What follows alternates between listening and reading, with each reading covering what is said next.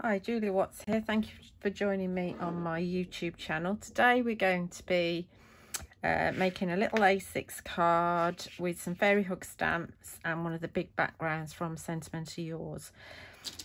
So to start off, what I've already done is I've got an A6 card blank here, and this is out of the Super Smooth watercolour card from Sentimentally Yours. And I want to do some masking, and I want my focal point to be the lovely sunflower stamp from Fairy Hugs.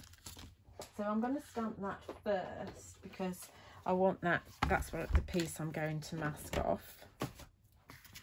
So we're going to our stamping platform. And I've got the low-tack tape all the way around the edge, just slightly off the edge, so that makes me my frame. So I'm going to keep a nice clean area around it.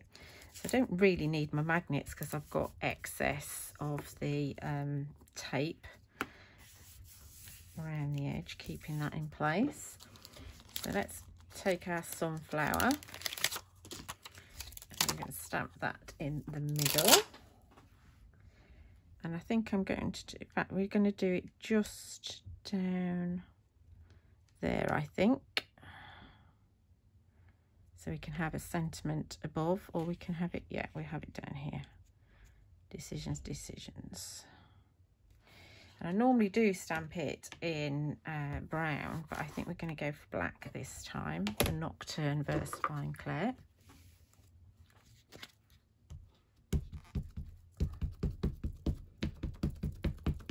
Some tapping. Nice juicy ink pad. You will find all the Fairy Hug stamps on my website, juliawattscrafts.co.uk. I only ship to UK addresses, so if you are living outside the UK, you can get them at fairyhugs.com. I know they do have some other stockists worldwide, but in the UK I'm the only stockist. Let's see how that's stamped. Absolutely beautiful, absolutely stunning stamp.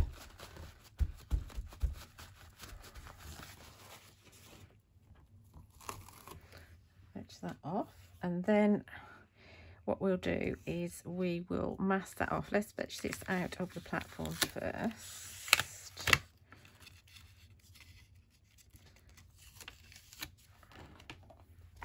We're kind of going to make ourselves like a bit of a collage.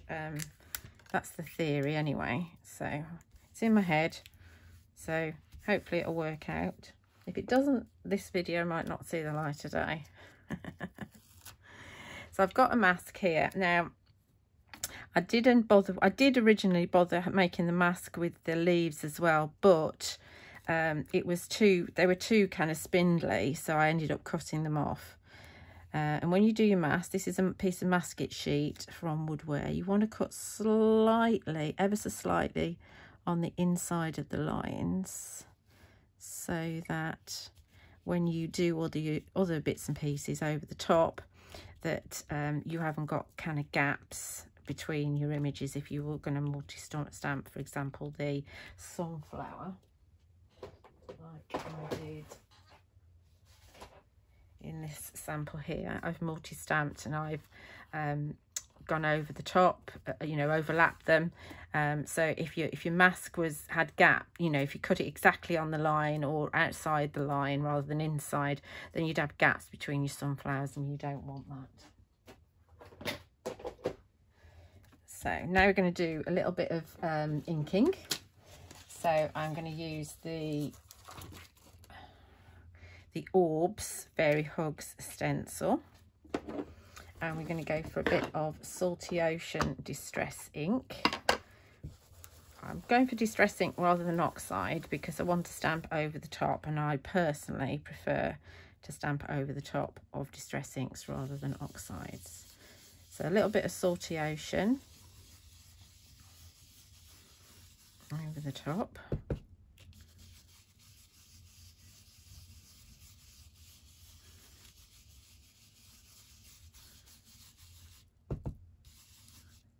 Masks come up. That is the danger. The brushes are a lot better than the blending tools. It doesn't tend to lift the mask quite so much. So there we go. It's a really cool stencil. Really cool stencil. It kind of makes your mind go a little bit. So that would be lovely just on its own. You know, obviously we'd be lifting the mask off and we'd see that, and that would be lovely on its own. But what I thought we'd do is go one step further. I might regret it. As I say, it's an idea that's in my head. And I'm going to use the Sentimentally Yours big background, the vintage script, and I'm going to put script over the top as well. I might have only wanted to do the stencil, and I might have only wanted to do the stamp. I might not really want to do both, but we'll try it and see. It's all about the layers, all about the layers. I am going to, because I know what I'm like, I am going to ink the whole stamp.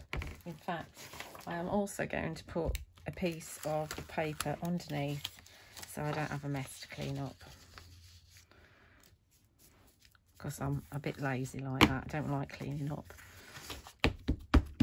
So yes, I know what I'm like, and I never kind of, if I only do part of the stamp, so a bit of glitter on there, if I only do part of the stamp, you can bet that I want to stamp the bit that I haven't inked. You can kind of put money on that. So I'm using Morning Mist, which is a grey VersaFine Clair, and I'm hoping that I don't mess this up, because I do like it just with the stencil. But, you know, let's just go for it. And remember, I'm still all masked off, which is fine. I want to be kind of straightish if I can be, and give it a press. I'm not too worried if it's not perfect. I just want to get some more texture going on in the background.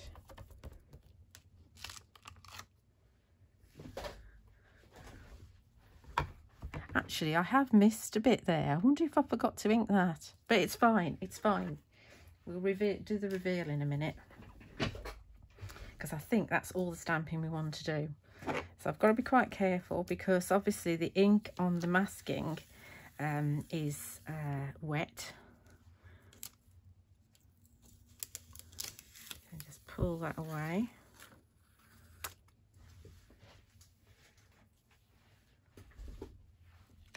And take this one off next, I think.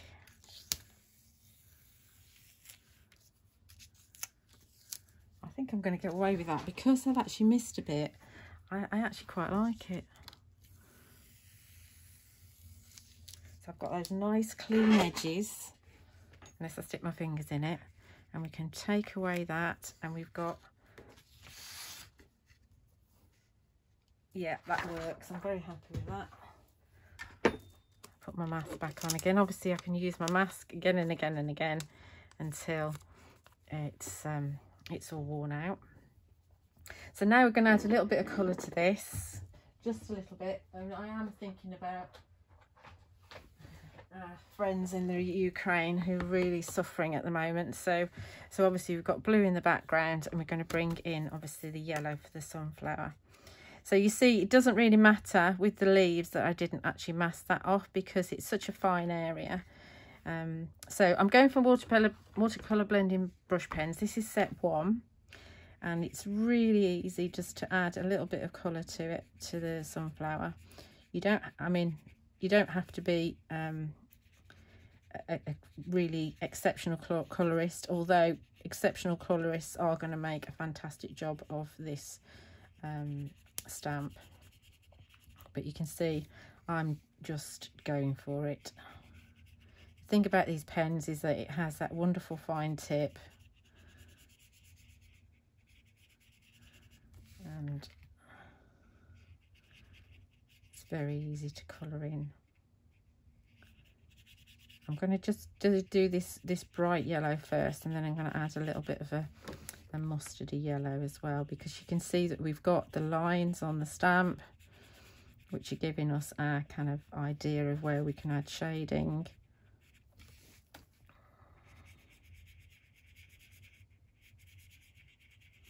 Very therapeutic, his colouring. These watercolour blending brush pens, these are my original set that I've had for over 2 years. And they're still going strong. Still going strong. Such good value for money. I've got a few sets left on my website. Not many, but a few. They are my pen of choice because they're just so easy to use. And the colour range is really good too. You don't have to have used the watercolour card, but I just find that things move around on the watercolour card a lot better. So now we're going to swap for, and we're going to go into set 4. And I'm going to use some of the mustardy coloured ones. See if this one's dark enough. Now I'm going to go for the darker one. I'm just going to add a little bit of colour to where the lines are. Again, not really. Obviously, I'd probably take my time a little bit more if I wasn't doing this in front of a camera. But not much more, to be honest.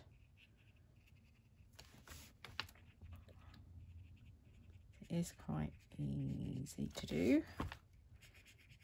So just where the lines are, I'm adding this darker colour, which I'm not sure if you'll pick up on the camera. But in daylight, we'll be able to see it a bit more. I think that's where I started, yeah. Our sunflower, and then just add in one of the browns.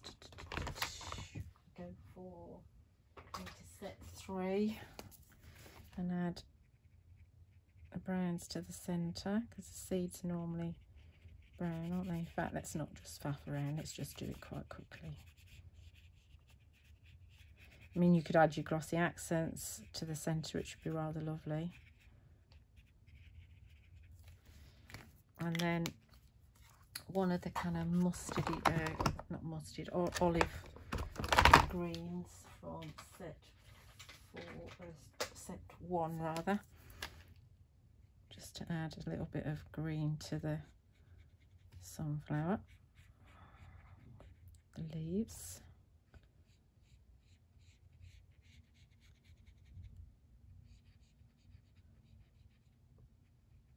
Like so. That's all the colouring we need.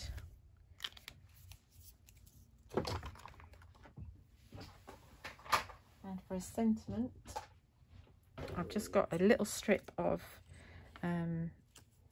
watercolour card that's been left over from doing some matting and layering. And this is Fairy Whispers, which has got 7 individual stamps on it from Fairy Hugs, and it's just big enough for you to kind of pop a sentiment on. So we'll have Thinking of You today, because I think we certainly are.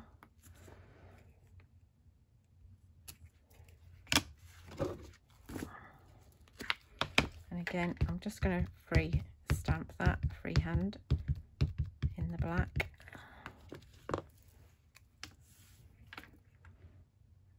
Right towards the side. Hopefully I've got it straight. Give the ink a chance to settle in.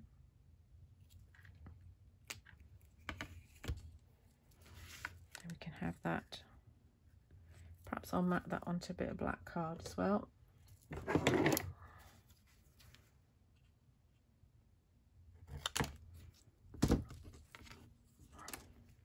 Not very good at cutting straight. Not very good at cutting straight at all.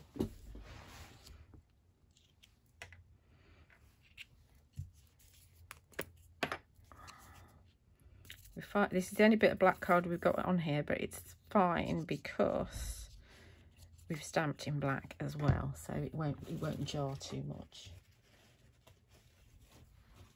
Is that wide enough now? We're gonna have to go up here.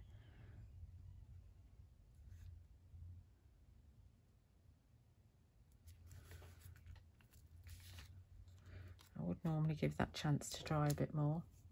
Where's my other scissors? See if I can see what I'm doing.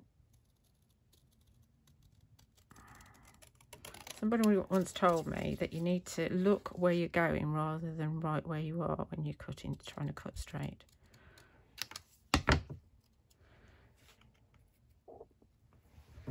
That works. So we just put that on flat.